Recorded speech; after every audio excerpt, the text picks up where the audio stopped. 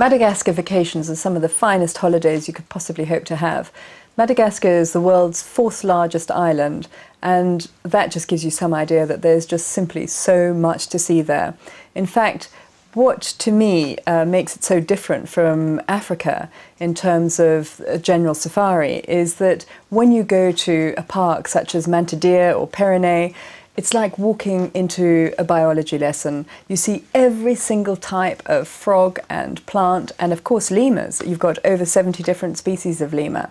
And this country really packs a punch, unlike any other. What I love about it is that it's still in its embryonic stages of tourism, if you like, which means that it's very, very refreshing. What you see is so real.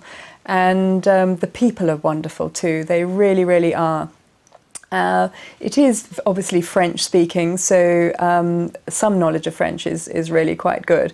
But also, apart from Pyrenees, Madagascar, you've also got the most beautiful beaches. And here you can either have more traditional beach holiday, going onto a different island, or what I think is just the best is to take a catamaran, and you've got your own skipper and crew, and you just take off for about 3 or 4 days or however much time that you have, and you go snorkeling and you go diving, and wherever you are you just decide to sort of let the anchor down and eat fresh fish, tuna, whatever's being caught. Just absolutely magnificent. And what this really gives you is a holiday with a difference, seeing something absolutely completely real in the most magnificent scenery and just unlike any other part of Africa. And I can only say, if you want to see it in its stage before commercialization takes place, then go and see it now.